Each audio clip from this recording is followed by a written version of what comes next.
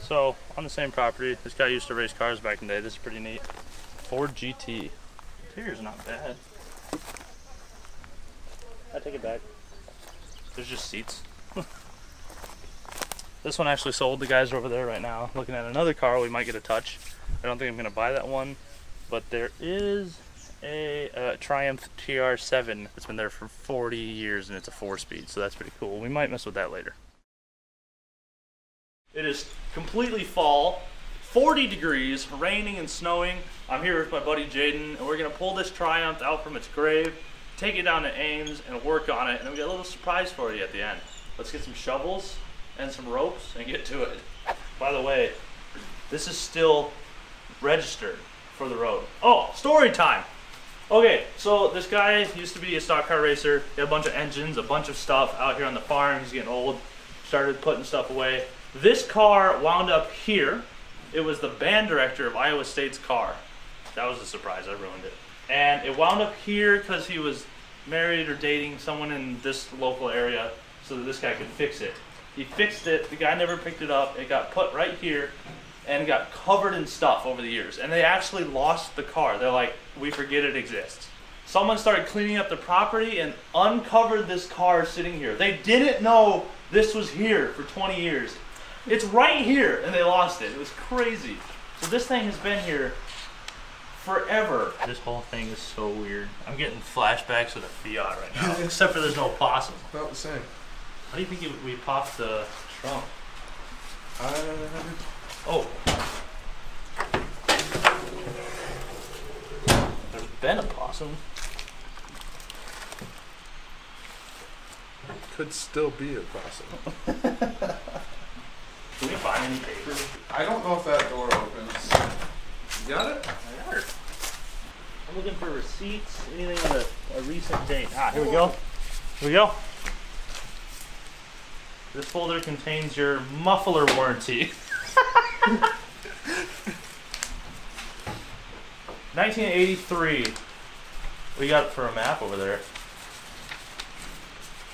Northfield Township. What the heck is that? Don't know. Doesn't say a state or anything. So what is like? Oh. By Chicago. So Illinois. Yep. It was an Illinois car. Had a title.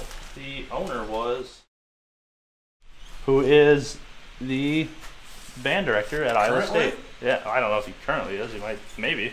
He's been paid $17 a year or more or less for 30 years for a car he has not seen. Oh, dude! Nice. This thing is definitely parked in the 80s. There's no question now. These are disgusting, but I'm gonna do it for the internet. You have to give the internet what it wants. Ugh.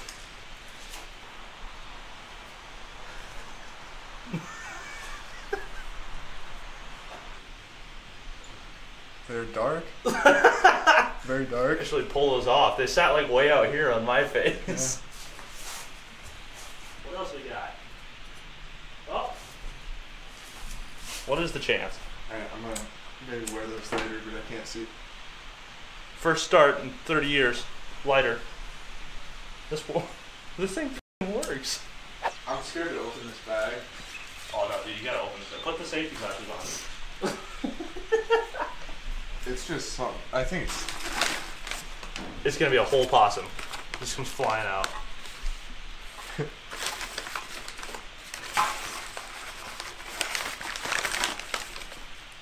Nice. That's actually. I wish it wasn't broken. Top can. Cause that is like a really nice can. Can you blow it up, maybe?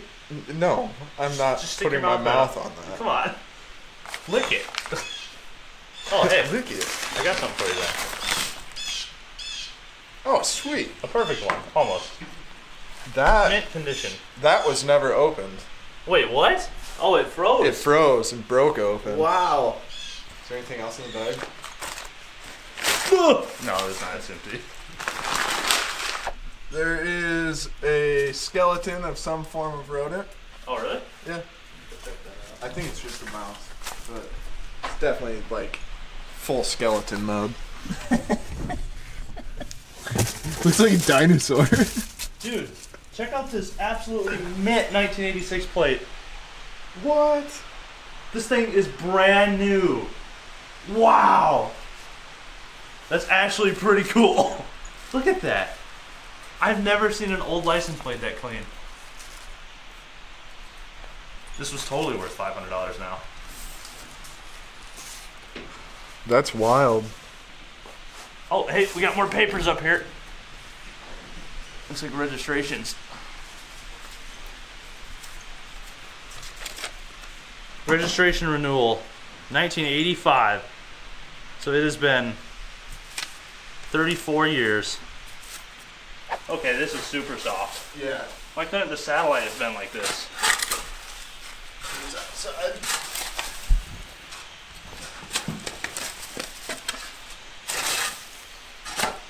I found something. Oh, I found a license plate. What? 1962. Wow. That's Cool. badass. I wonder if there's more. Should we keep digging? So come check this out. Come look how buried this thing is. Granted, this was sitting inside. Usually stuff sits outside and it gets rained on and wet and then it sinks. But nah, these JCPenney tires are buried up to the beauty ring.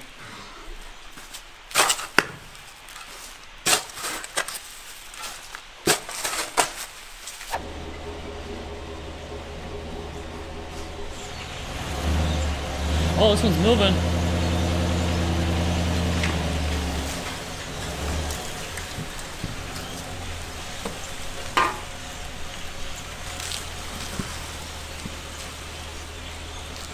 What? Ta-da! Ladies and gentlemen, your Alright, you get that 1976 Triumph TR7. Fresh from the barn. This could be yours now for a sum of money. Found the possum. Oh, there really was a possum. Oh man, if you were alive, that would have been way more fun. Something lived in there. Holy crap. Honey badger? Oh, no wonder it was so good. Look what was under it. Genuine Ford parts. The Mileage Maker XP70 from JCPenney. Available at JCPenney. Available at Walmart.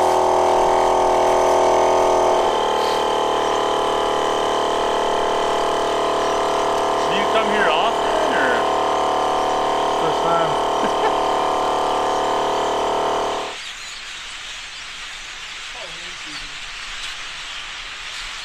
Is there a movie like this? Not gonna lie, Thing's pretty sweet. it's pretty comfortable. Here, you can drive. The truck? No, the car. Oh, it's more fun. What is he talking about with brakes?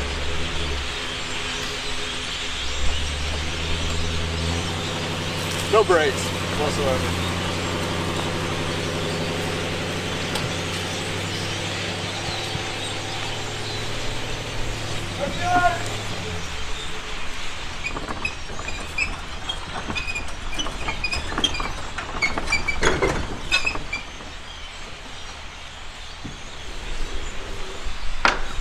All these tools we use were made possible by you guys watching these videos, so thank you for that. If you want to help us out more, hit share. He's lying. Don't do it.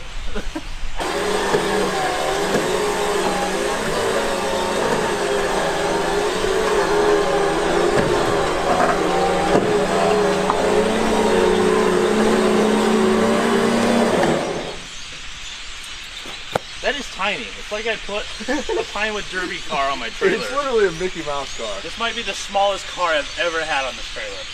Did it get uglier when we put it up higher? It did. It is absolutely hideous now. Can we put it back? Yeah. So that does it for our time here on the farm, where we got those two trucks and now a Triumph. Let's head back home and work on it there. I'll see you in like a half hour or 2 months, I don't know. All right, well, we thought might as well pull the old Dylan McCool and wash it on the way home.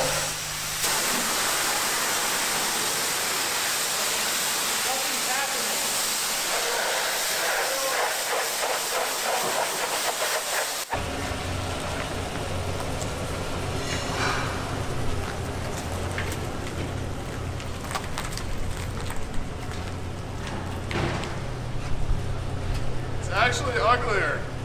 I mean, you got a little bit of the like crap off. No. Not really though. No, it didn't.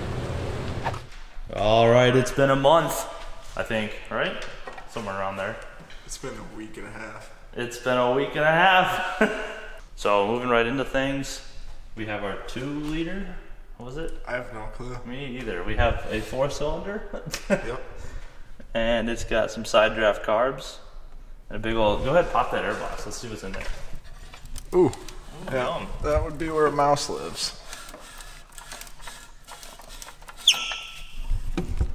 Yeah, they got into this pretty good. Yeah, we won't be needing much of this anymore. Is that the dipstick? Under the battery tray and the air filter? It is. Oh my god, what a terrible design. They got oil? I'll smell it. It looks okay, kind of. Not really. Dude, this smells like finger paint. I can't decide if it's finger paint. It smells exactly like finger paint that we had. Like, you know, those little. It's like really finger paint thick. mixed with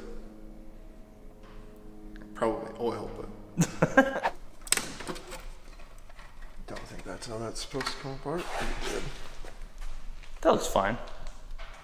Literally 2 motorcycle carburetors, basically. So we have your butterfly valve on the back, and then as you see a difference in air pressure between here and the motor, these slides will open and that'll lift that main jet out of the needle. As the needle comes out of the jet, it lets more fuel in. Right. So it's kind of their metering system. Right. It's trash, but it's their metering system. So right now these are actually stuck. You can come in here usually and kind of pop them open. There we go. Now they'll slide again. The thermostat's probably shot, and this thing would have just sat here and overheated. So we're gonna pull that thermostat out and put a piece of cheesecloth there. That's the exact reason why. Look at that. Just full of crap that would have went through our coolant system, got clogged up in the... It would not have went through the coolant system. Yeah, nothing would have moved, actually. This is our coil wire. Junk. That's junk. I missed entirely. What we can do is we can throw a battery in here and throw a multimeter on that coil and see if there's even power to it. That could be step 1. And then when there isn't, we hot wire it. Look at that. Hey!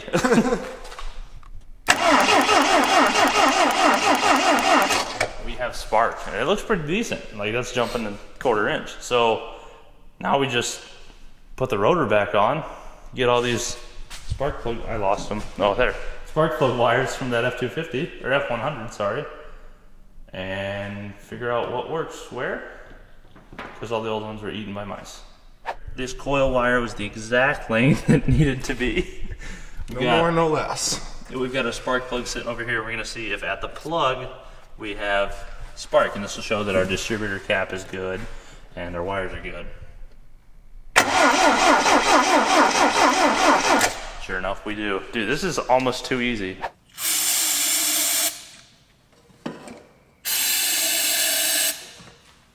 Do I expect anything to happen? Not really, but we'll see. Are you kidding me? Was that? No, that wasn't old gas, was it? Had to have been. You didn't put that much down there. Oh my God, not again. Every other car I brought off this farm ran on old gas. No, it's done.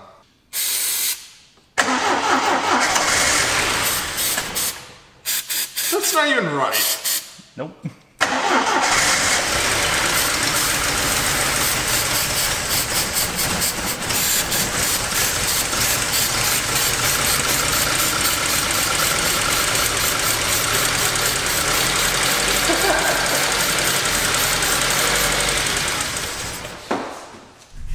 Dude, what? That's not even right. Holy crap! Where did it come out of? It didn't even come out the exhaust tip, did it? Yeah, it had to. Here, hold this. I'll see if I can do that again.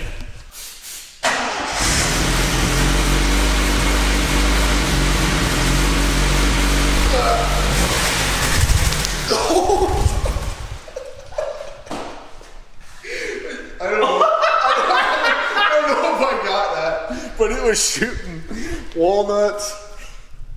Holy crap, look at that. I've never seen a car do that. I can't believe they ran that well. Okay, yeah, I think I agree with you. Let's put fuel to it and hope that the needle and seat work. I imagine they don't. Ready for this? Yep. All right, so here's what we got. We have a fuel pump from a TBI Chevy. That's a 14 PSI fuel pump. It should be a nice low pressure. It didn't fit into the jug, so we're using a 5-gallon bucket. Smart. Yep. And then this just runs up this line into the hard line through no connections into the, you know, engine.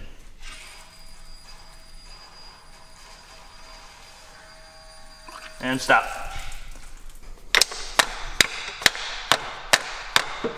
Operate properly. Okay, just tap it again.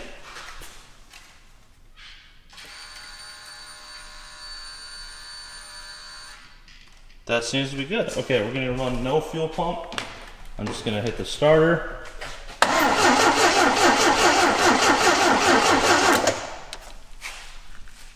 We might have to give her the old hand suck.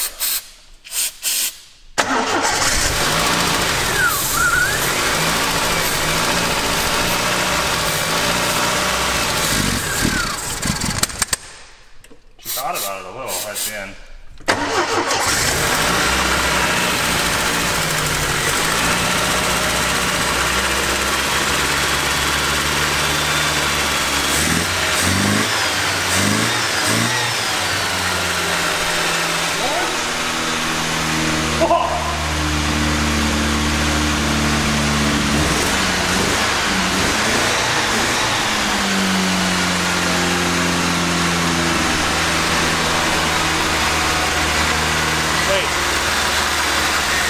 The alternator works because I can't turn it off.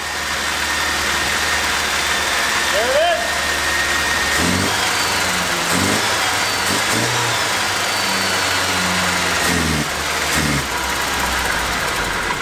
It's out of fuel. Yeah, it's out of fuel. Well, holy shit. It runs. Oh.